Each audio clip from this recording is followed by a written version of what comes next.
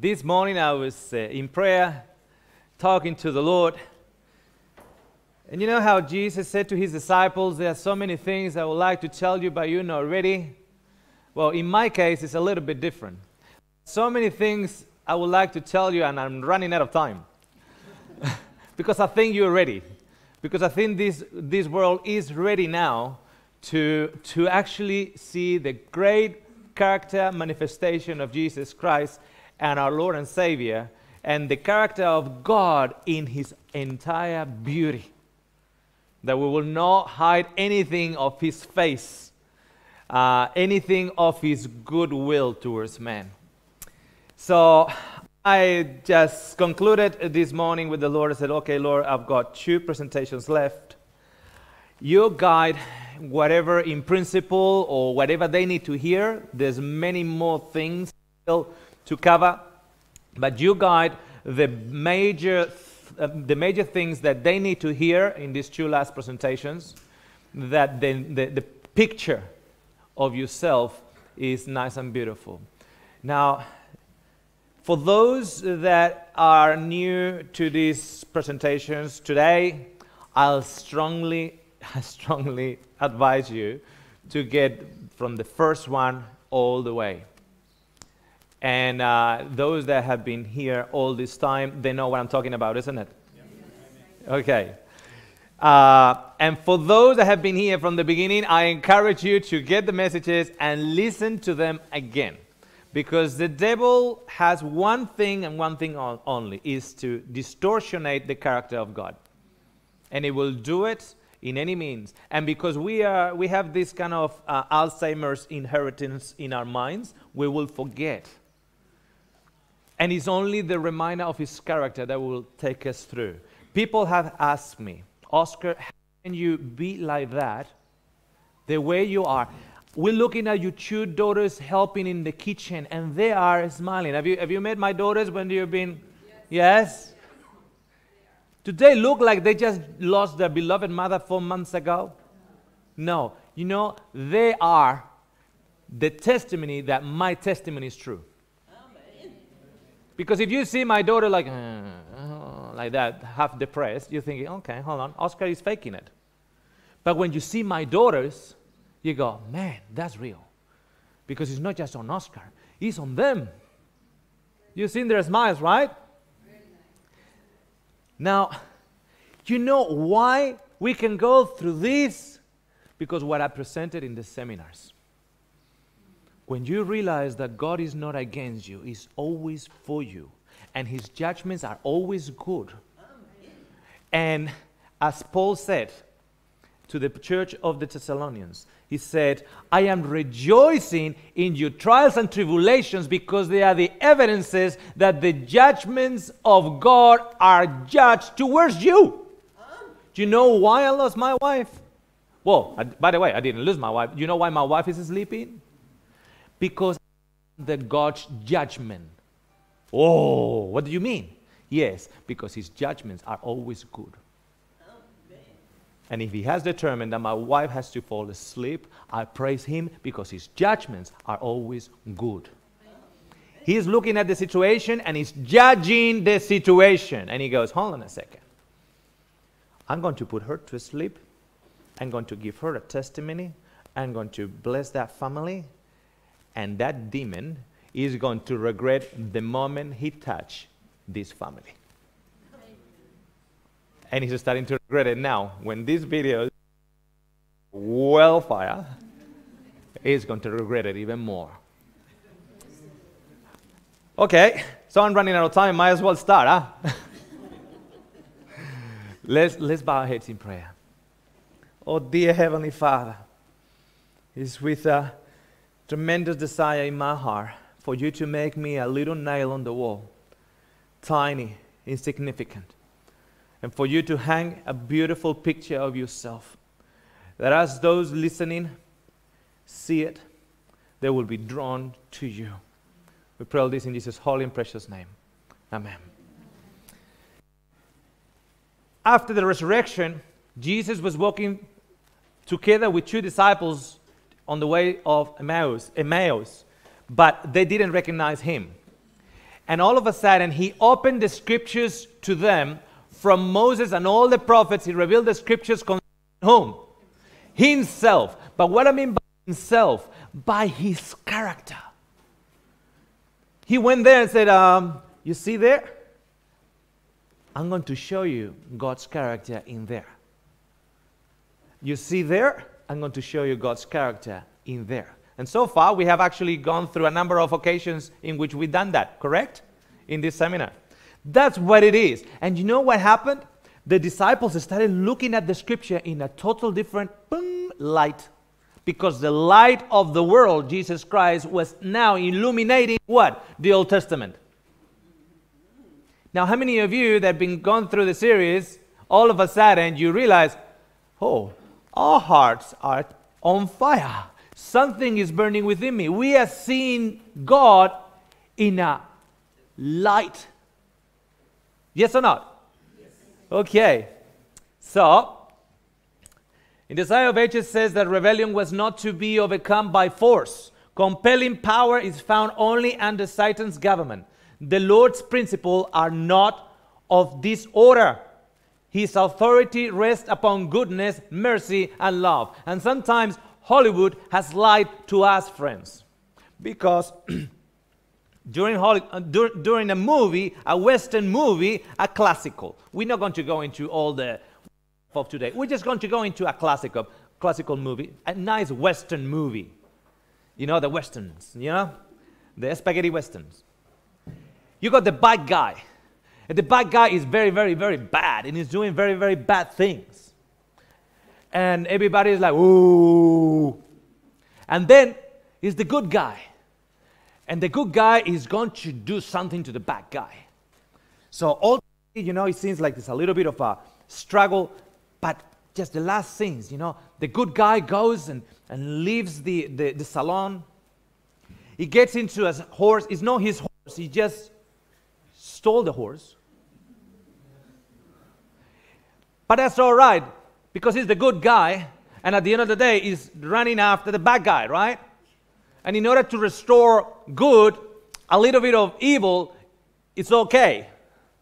So he runs, and starts shooting at this guy. And everybody in the movies are like, yes, yes, cheer him up. He's about to kill him. But he deserves it.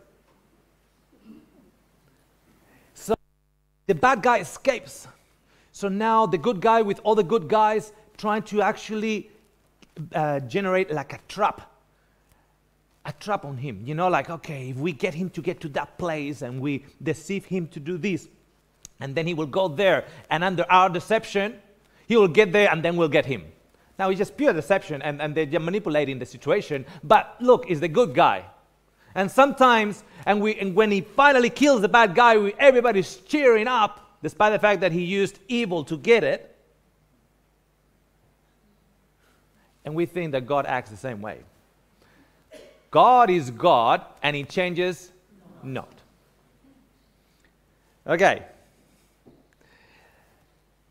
There can be no more conclusive evidence that we possess the spirit of Satan than the disposition to hurt and destroy those who do not appreciate our work and who act contrary to our ideas. So if somebody is acting contrary to God's ideas, and he does not appreciate God's work, and God now uses hurting and distraction towards them, what kind of a spirit is God? The spirit of Satan. Man. Did you catch that? Careful, because God is not bipolar. Careful, because God is not Satan. The Lord had never commanded them to go up to fight. It was his purpose that they should gain the land, but warfare, but by strict obedience to his command. We saw this in the previous program, how they left Egypt with no swords. God delivered them through the Red Sea, and we actually explained to you what that meant. How many of you were excited with all those angels holding the waters? It was just amazing, isn't it? And then all of a sudden, they grabbed the swords. Where did they grab the swords from? From the residue of the Egyptians washed to the shore. How did they gain the land? By the sword. Question, how did they lose the land? By the sword. And that becomes the human tragedy, not the history of God through a people, but the history of a rebellious people with a God that still was with them pleading and trying to get them out of trouble because he's long-suffering. Okay, so the Lord, this message today is called Trumpets and the Wrath of God. I want you to notice something. And the sons of Aaron, the priests, shall blow with the trumpets, and they shall be to you for an ordinance forever throughout your generations. And if you go to war in your land against the enemy that oppresses you, then ye shall blow an alarm with the trumpets, and you shall remember before the Lord your God, and ye shall be saved from your enemies. These guys are now loaded with guns, loaded with swords. And God is still like, I've got a blueprint. Can you just give me a chance? Can you experiment? They go to the land, and the closer that you get through it is, when they go around the trumpets to around Jericho. Friends, when the walls came down, what did they do? They entered into Jericho and they slew everybody. And God said, there you go. They were going well. They were going well, and now there you go. But God is not losing his patience. He's long-suffering and said, can you give me a chance? Can you give me a chance? And he finds the chance on this fella, Gideon. It's called Gideon experiment. So Gideon is living in an Israel that is being regained and lost again by the sword. And the Midianites are actually in the land. Is moved by God to get rid of the idols in Israel. And now there is 100,000 Midianites against Israel. And Gideon does this advertising campaign, and he gets 10,000. Not bad. One of you for 10 of them. Not bad. So he said, all right, well, the Lord is mighty. The Lord is mighty. The Lord can do this. I mean, it's 1 to 10, but the Lord can do it. He convinced himself the Lord can do it. And the Lord said, just make an announcement. Yes, Lord. You want to encourage the people. Just make an announcement. You want to tell them that you're with them. The announcement is this. If anybody is fearful, let them stay home. I said, oh, you got to be. Now, will you be fearful if you just learn that the others are 100,000 and you start counting and say, hold on a second. Are we all only 10,000 here? 10,000 farmers here? And they are the warriors of the Midianites? And Gideon said, no way. I'm not saying that one. I'm just wondering, if this is just pure speculation, of course, just a way of retelling the story. You can read it, by the way, in Judges 6 and 7. I'm just wondering, if the 10,000 were there, and Gideon just closes his eyes. So, okay, guys, got a message from the Lord. If you are fearful, you're welcome to go home. And the only thing that Gideon hears is this.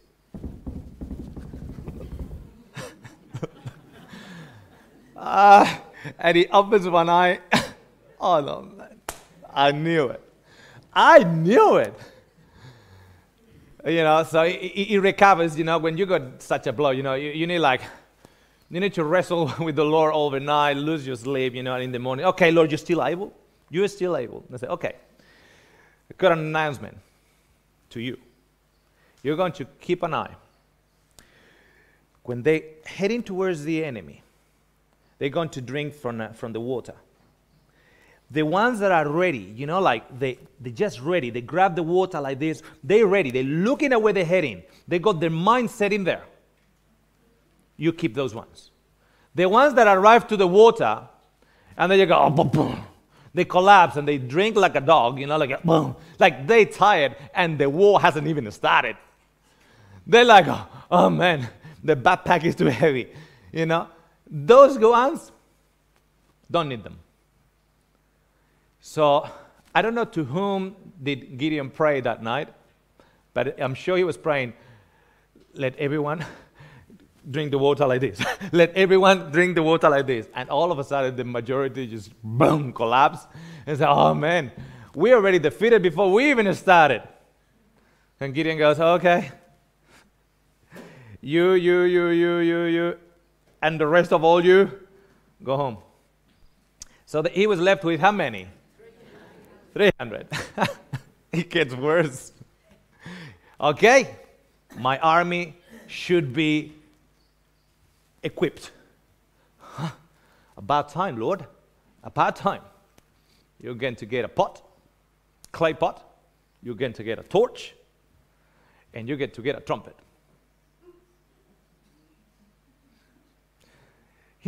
Lord, Abraham, you spoke to Abraham like face to face. I'm just wondering if there's any problem with the Wi-Fi at the moment. Because I never heard anything about swords and spears and shields and anything of that nature. You know what, Gideon? You are part of an experiment. So he gets a pot. And he gets pots and gives it to everybody. Can you see the faces of the soldiers? Okay. And a torch and a trumpet. And the Lord says, put yourself around the hill, and when I tell you, you break the pot, you illuminate the sunshine of the light, and you blow the trumpets. And that's it. Now, we know the story, but it is the most ridiculous thing and the human understanding that you can actually think of. It's like MacGyver going against a whole army of Russians with a chewing gum. Okay. So Judges 7:20 says, and three companies blew the trumpet. So he separated them in three companies, 100, 100, 100. Three companies blew the trumpets and break the pitchers and held the lamps in their left hands and the trumpets in their right hand to blow without. And they cried, the sword of the Lord and of Gideon. That was it. It was in the middle of the night. Question, before I give you the answer. Question. Who killed the Midianites? They killed themselves. When we reject the Lord, it is suicidal. Did you get that? When we reject the Lord, it's suicidal.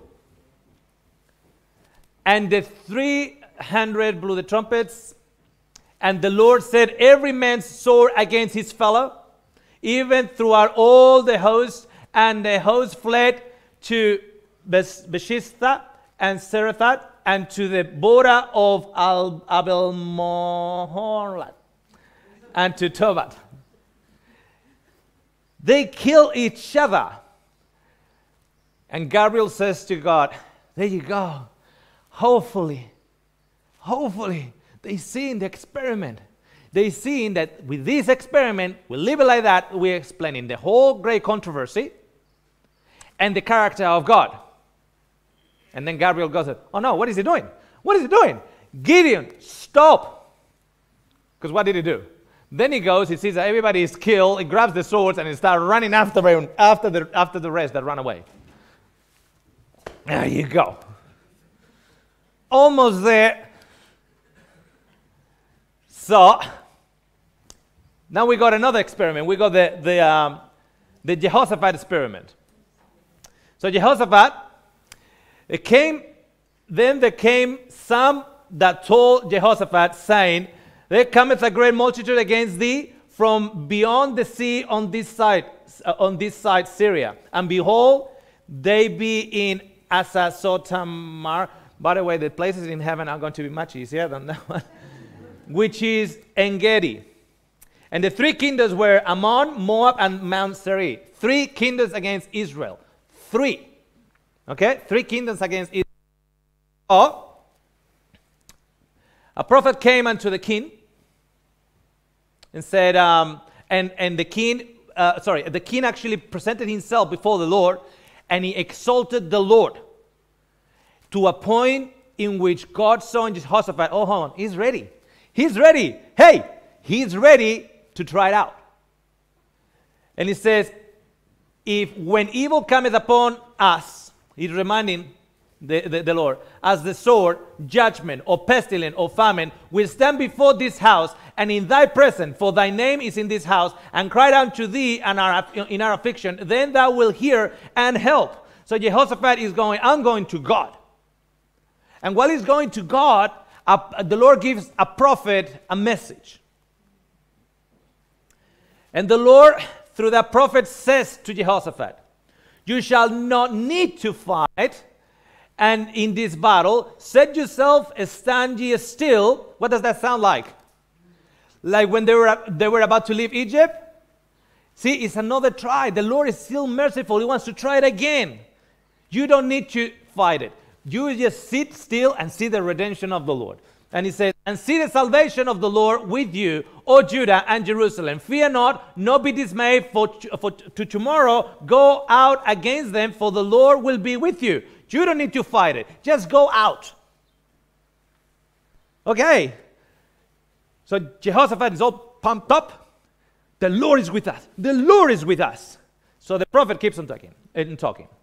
And he says, and they arose early in the morning and went forth into the wilderness of Tekoa. And as they went forth, Jehoshaphat stood and said, hear me, O Judah, and ye inhabitants of Jerusalem, the Lord your God. So shall you be established. Believe his prophet, so you shall prosper. Is he pumped up? He is. He's ready. He's ready to go. And then they consult about themselves. They consult with this prophet and what is the will of the Lord. And says the following.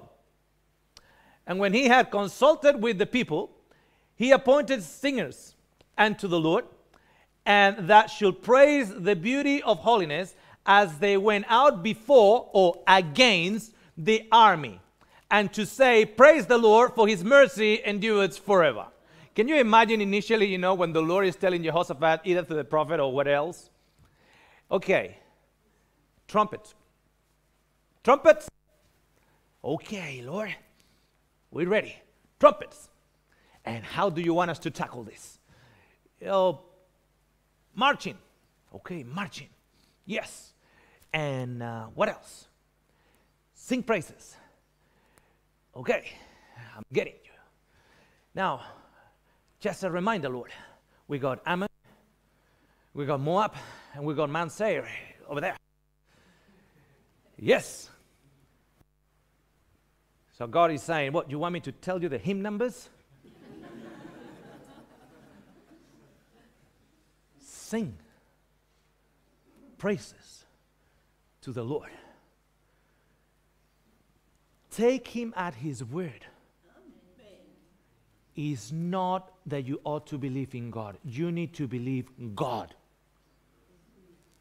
And Jehoshaphat goes, Father, if we perish, we perish.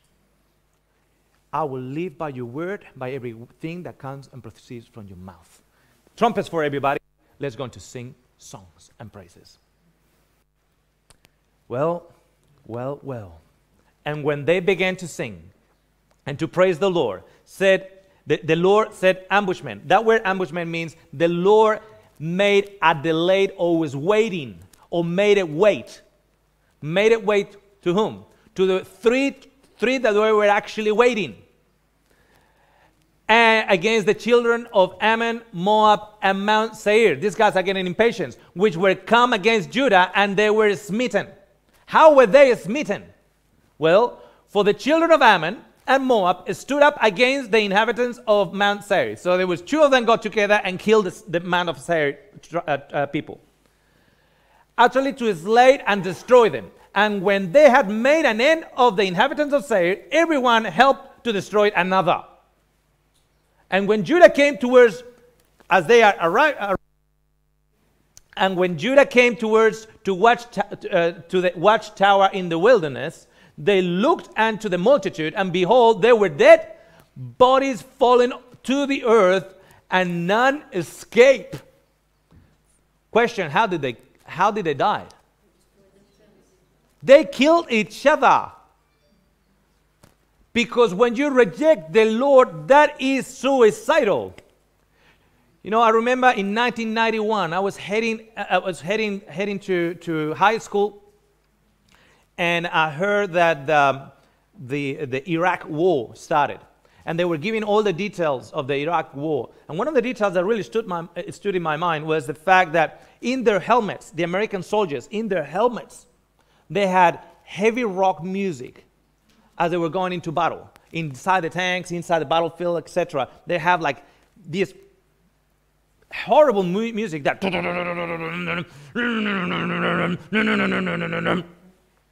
Can you imagine if somebody, you know, the DJ goes and said, I wonder what this is it. But the fruit of the Spirit is love, joy, peace, long-suffering, gentleness, goodness, faith, meekness, temperance. Against such there is no law. And somebody is about to shoot somebody, and you go, sorry, what was that? Friends, there was a reason why that music had to be inside those helmets. Because they needed to get stirred up.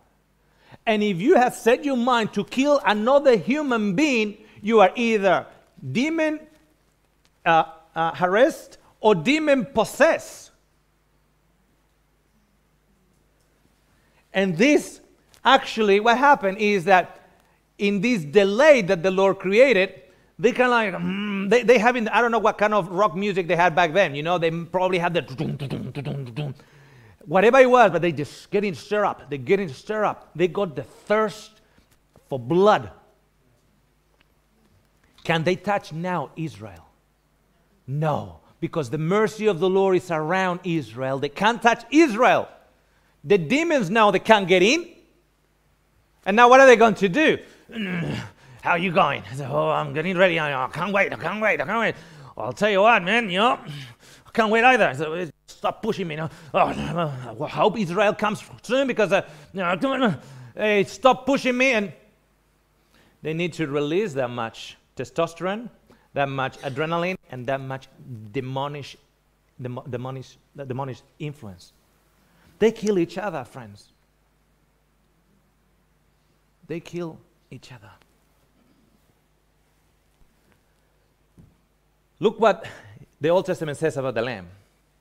And he made his grave with the wicked and with the rich in his death, because he had done no violence, neither was any deceit in his mouth.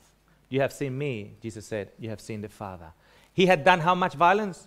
Not violence. And was he showing whom? Who was he showing? The Father. Does God destroy? Yes or no? Yes. The Bible is very clear. How does he destroy, however? What is the Bible definition of God destroying in the scriptures? By removing himself. By allowing those people to reap the consequences of whatever they've done.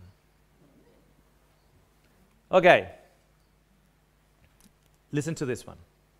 In this age, a more than common content is shown to God. Many have well nigh passed the boundary of mercy. The boundary of what? Of mercy. The boundary of protection. When you look at mercy in the scriptures, they're always in the context of God's protection. The boundary of mercy is being passed. They're crossing that boundary. They are actually stepping out of the what? Of the boundary of protection of God, who is outside like a lion ready to devour. Who is the one that has the spirit of war and destruction? Who is the destroyer? Satan. Many are passing the boundary of mercy. Soon God will show that he is indeed the living God. He will say to the angels, listen, no longer combat Satan in his efforts to what? To destroy. Let him work out his malignancy upon the children of disobedience, for the cup of their iniquity is full. I will no longer interfere to prevent the destroyer from doing his work. Raise your hand if you think that this is fairly clear. Okay, raise your hand if you think that that actually is in line with the life, ministry, death and resurrection of Jesus Christ. Okay, and everything that he actually did. That's in line, right? Then, don't get into the Old Testament in darkness. Get the light and make everything else be having the scrutiny of the light and not vice versa. Don't get a verse that you're struggling with. Rule the character of God. Rule the character of Christ. Rule the statements that are plainly, blessed are the peacemakers. Are you understand what I'm saying? Okay. I'm going to tell you a story. Fire from heaven. What does that mean? First of all, heaven, in English, it means three things. In Spanish, we have different words for it. Heaven means heaven, the environment in this room, together with the environment there where the birds are flying. That's heaven. Heaven is where the stars and the moon and sun are held together. That's heaven. And heaven is where the throne of God is. Paul calls it the third heaven. So, sure enough, you know, first heaven, second heaven, third heaven. When he says from heaven, he's saying from the sky. Are you understanding that? It's fire from the sky fell on the people. Okay. Jesus said, how do you read it? He said to this lawyer, you know, what does the law say? What does the Torah say? What does the Old Testament say? And then he adds, how do you read it? I want you to notice something. Because when Jesus is talking to the two disciples on the road of Emmaus, he's showing himself in the Old Testament. But there are enough evidences in the New Testament that they should have understood before that. Because he actually said, oh, you that are hard to understand. Been with you 3.5 years. Haven't you seen me doing things? Haven't you seen me saying things? So in Luke chapter 9, there's this story. I want you to notice the elements of this story. This is Luke chapter 9. And it came to pass when the time was come that he should be received up, he steadfastly set his face to go to Jerusalem. This is Jesus. You know, the time of his crucifixion was drawing near, and he set his face to Jerusalem. On the way to Jerusalem from up north of Israel, you need to cross through Samaria. And Jesus doesn't have a problem crossing through Samaria. So he sent messengers before his face, and they went and entered into a village of the Samaritans to make ready for him. Now, Jesus sent to a village in Samaria what? What did he send? Messengers before him to prepare them for him. But notice what this village in Samaria did. And they did not receive him because his face was as though he will go to Jerusalem. So beat the dummy. Say, oh, you're going to Jerusalem. You're going with the Jews. You don't love us. They are rejected. They didn't want him to come. So because Jesus was not allowed to come, and when his disciples James and John saw this, they said, Lord, will thou that we command fire to come down from heaven and consume them, even as Elias did? So the two disciples are looking at this situation. Jesus is sending messengers. The messengers are coming back and say they don't want you. when John and James see that, they say, that reminds me of another story. Do you want us to call for fire from the sky and burn them up? And you know what Jesus said? You have not an idea. You know not what manner of a spirit you are of. For the Son of Man is not come to destroy men's life, but to save them. And they went to another village. You see, you ought not to have a problem with Sodom and Gomorrah. If you don't interpret correctly Sodom and Gomorrah, you will have a problem with that. Did you get that? If you don't interpret correctly Sodom and Gomorrah, you will not have a problem with that. You will have a problem with what Jesus is saying here. So what kind of a spirit were they of? How were they called, James and John? The sons of what? Of thunder. The sons of thunder. Let's going to come down from heaven. Now, they were sent messengers to a village. The village rejected, and they came up with the idea, fire come down from the sky. What story in the Old Testament that sounds like? Two messengers into a particular village. They rejected those messages, and fire comes down from heaven. What story comes to mind? Sodom and Gomorrah. Is it very plain? So, I'll tell you what Jesus is saying here. Now, guys, this is the New Testament now. The rules have changed. No. Guys, calm down. You're reading far too much the Old Testament. This is a New Testament. I know that I'll say of myself also in the Old Testament that I changed not. But look, it was towards the end of the Old Testament, not towards the beginning.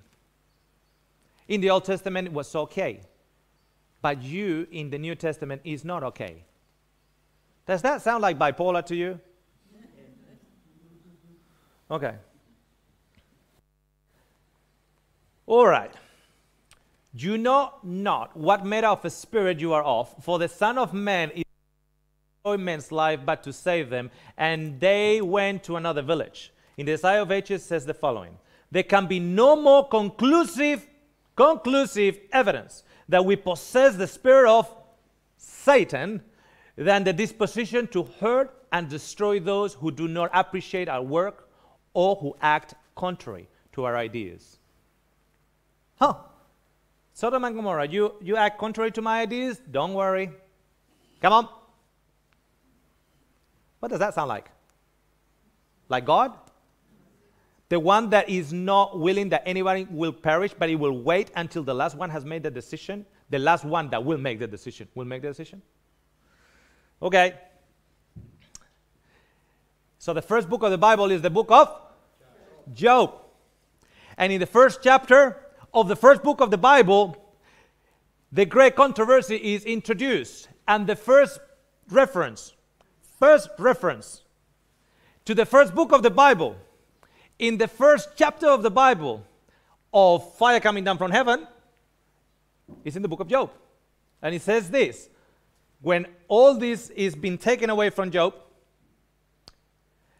and all the destruction came, the different servants coming and telling Job the story, what was happening. And in verse 16 of the first chapter of the first book of the Bible, prepares us to realize of the great controversy, says, while he, the previous servant, was yet speaking, there came also another and said, the fire of God is fallen from heaven, and hath burned up the sheep and the servants, and consumed them. And I only am escaped alone to tell thee. Question, friends. Who was capable, who actually moved the forces of nature, who had kind of a power to a degree to actually bring fire out of the sky and consume those animals? Is the same chapter fairly clear on that idea? Yes or not? In order for Satan to do so, he needed something for God to do. What did God have to do? He had to walk away. He had to remove his protection. He had to think out his layer of protection. You think, hold on a second. But Job didn't reject God. Yeah, that's okay. No problem. Because one thing is certain, that for the sinner, it is not a good idea that God removes your protection. But for the righteous, because the righteous has the right image of God, he knows that whatever comes my way, I am hidden with Christ in God. Whatever comes my way, take it as if it comes from God. In fact, the Spirit of prophecy says this: the Father's glory encircled Christ, and nothing could befall him except what divine love allowed to come his way. That was his source of comfort, and it was also to us. Nobody could touch Christ until Gethsemane. Nobody. They were trying to throw him down a cliff, and nobody could touch him. He will walk through the middle. Nobody could touch Christ. He understood that every criticism, everything that they said about them, any attempt that happened to any temptation, whatever, was allowed by the Father for his comfort, and that was the source of comfort. So for the righteous, bring it on. It doesn't change God. My circumstances do not change God. My wife is sleeping in Christ. That doesn't change God. I feel lonely, people say. My question is to you, are you lonely? Because there's a difference. You might be feeling lonely, but are you lonely? No. Why not? Because it says he will never leave you, never forsake you. So my circumstances do not change God. God is still God despite of my circumstances. And what is God inviting me to do? He's inviting me to live by faith on what he says about me, not what I feel about myself. What he says that is for me, not what I look with my eyes. Do you catch that? And besides that, when the enemy touches me, I need to seek the Lord even further. And I need to ask the Lord this question: Lord,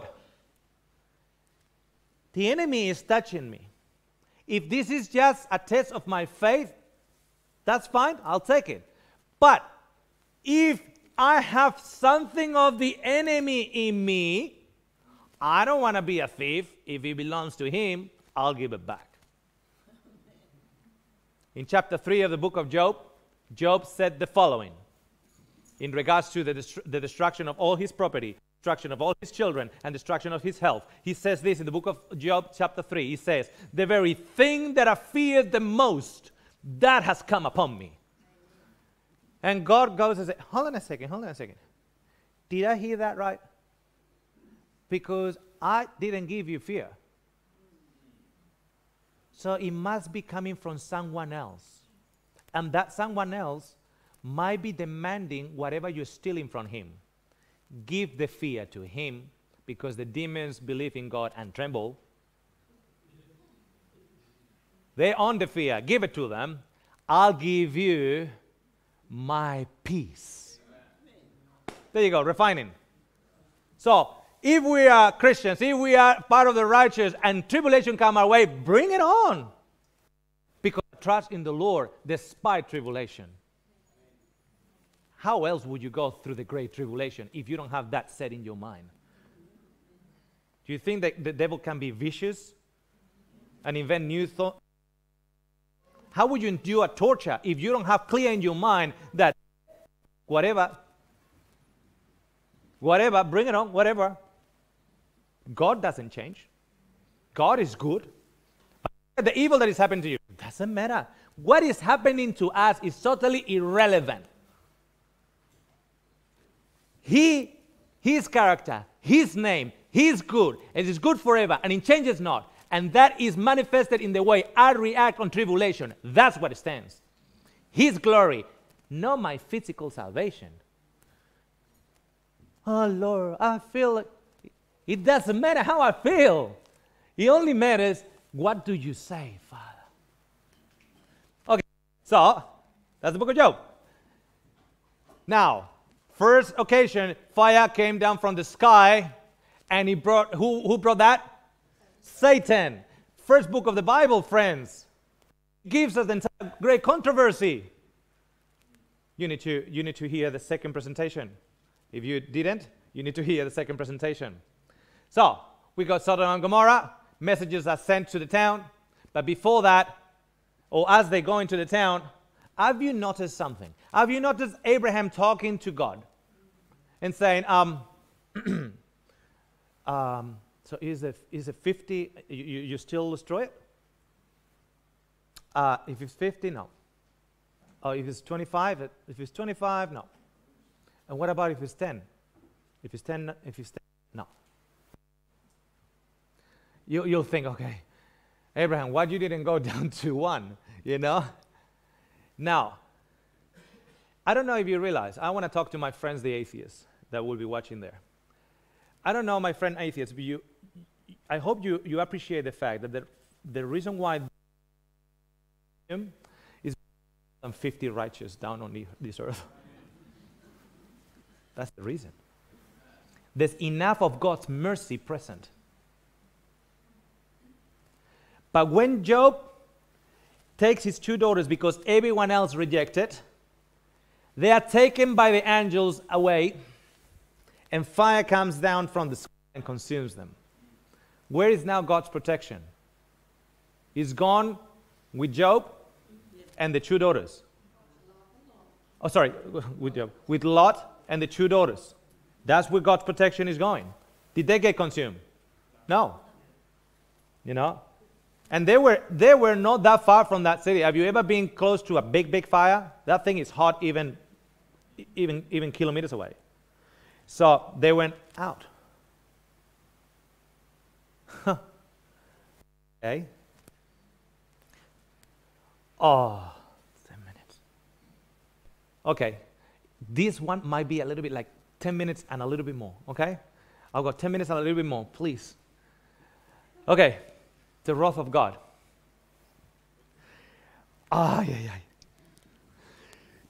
Friends, we need to show Him, and all Him is beautiful.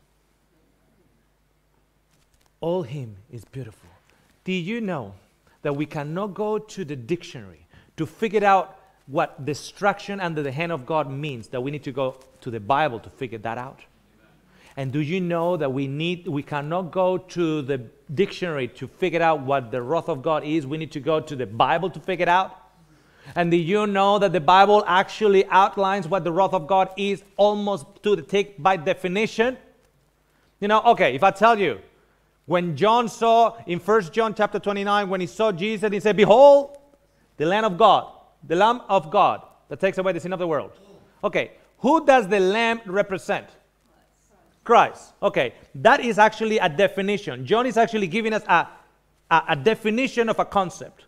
He's putting in the same context the Lamb and Christ. So we know that now when we look at the Old Testament, when we see a lamb in the sanctuary, who are we seeing?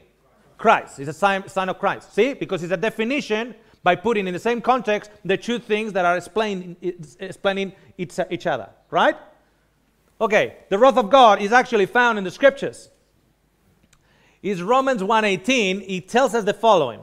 The wrath of God is revealed from heaven against all ungodliness and unrighteousness of men who hold the truth in righteousness. Okay, so Romans 1:18 tells us the wrath of God is revealed from heaven, okay, against all the works of unrighteousness and ungodliness and unrighteousness of men, okay?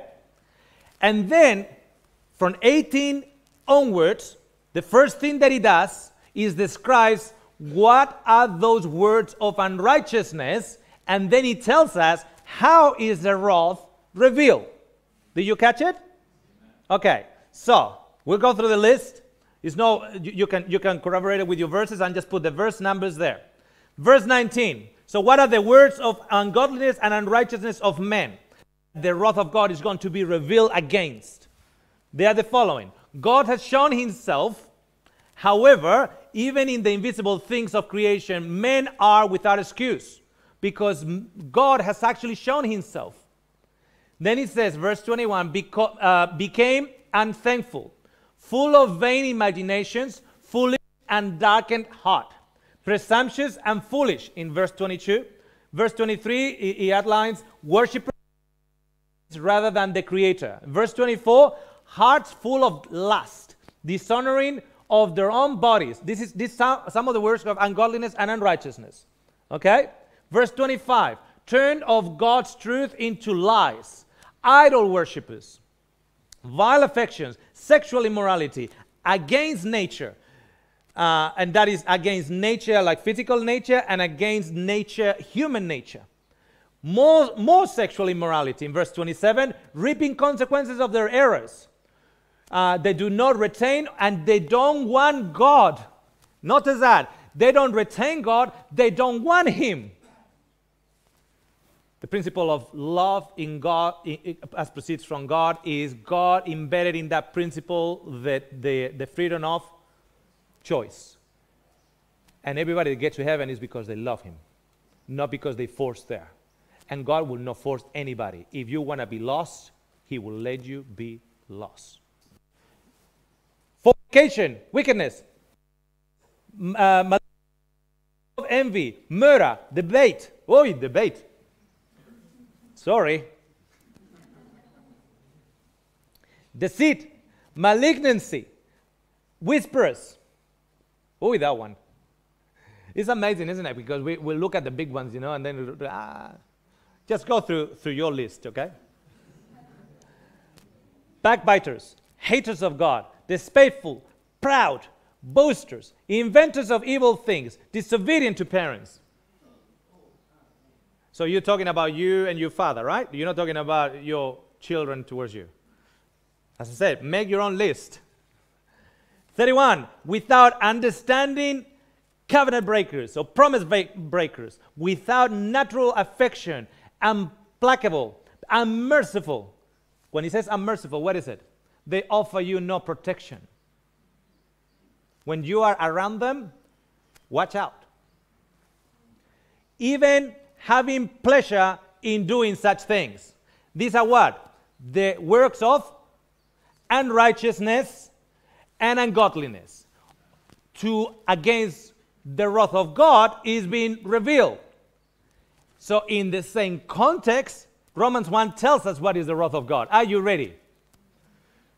You better be ready, because the wrath of God is all throughout the scripture, and at the end we have the wrath of God falling on us. Or at least on the unrighteous. So how the wrath of God is revealed against these things? Verse 24, wherefore God also gave them up to uncleanness through the lust of their own hearts, to dishonor their own bodies between themselves. Verse 26, God gave them up and to vile affections, the desires of their hearts. God gave them up to receive in themselves that recompense of their error. Verse 28, God gave them up. God gave them over to a reprobate mind.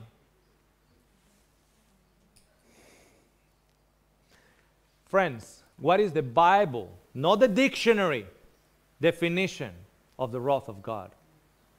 God gave them up. But that was not a unilateral giving away. God does not initiate the giving them up. God is not even invited to step back.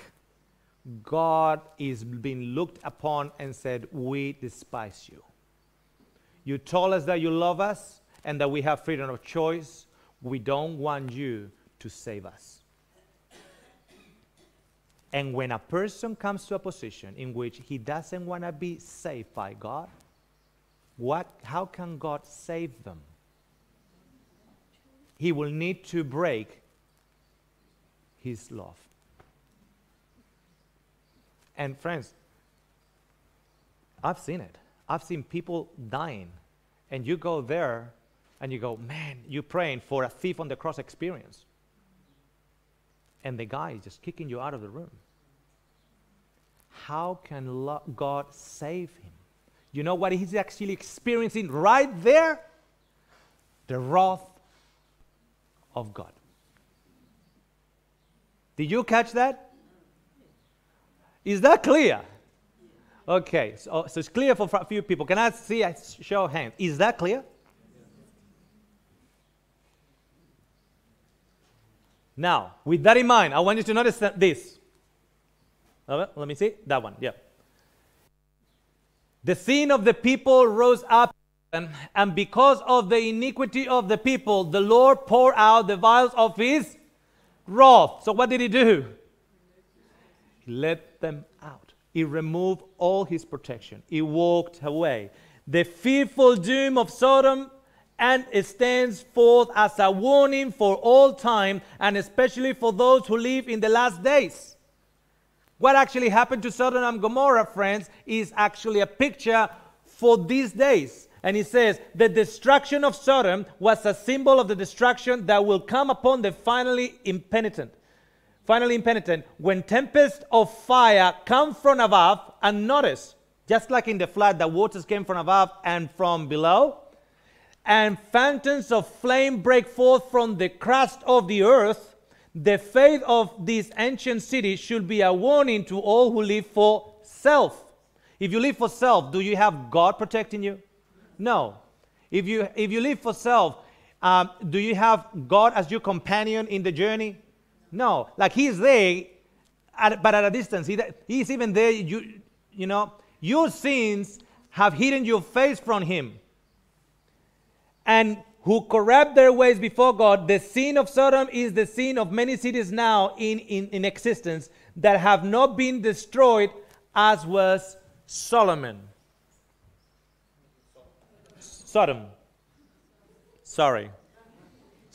That was not destroyed, as was Sodom.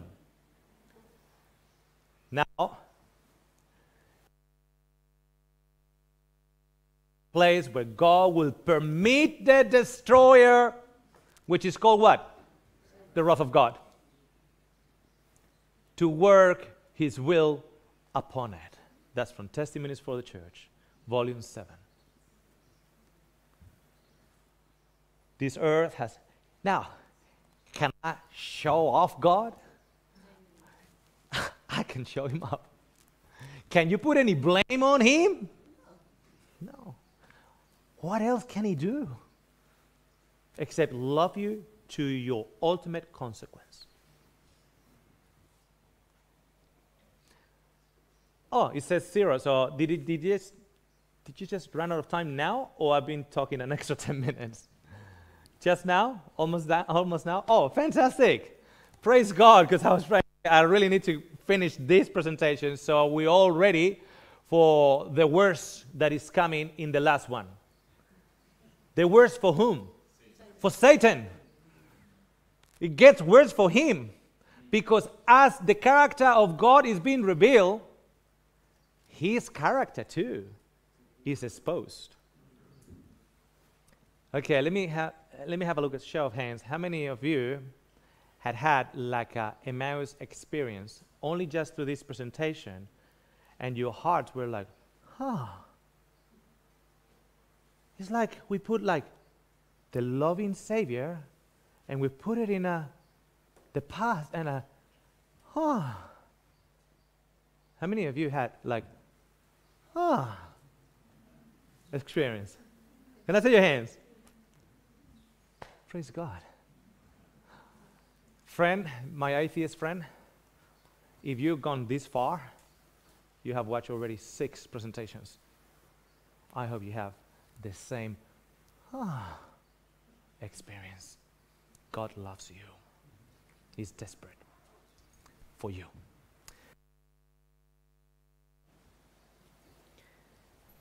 Dear Heavenly Father, I thank you, Lord, because the wrath of God will not fall upon your children, because you will never leave us, never forsake us, even through tribulation. I'm thankful, Father, that you have such a beautiful respect for humanity, that your love and your mannerism and your way of doing things are of a much higher caliber. I thank you, Father, because you changed not. And I thank you, Lord, for the blessing that the life, ministry, death, and resurrection of Jesus Christ, as he manifested the character of the Father, has been to the church and now ought to be to the world. If Jesus is presented in the proper light and he is lifted up above human tradition and human interpretations, if the beautiful character of God is high and lifted up, you will draw everyone to yourself. Let that scripture be fully completed. We pray all this in Jesus' holy and precious name.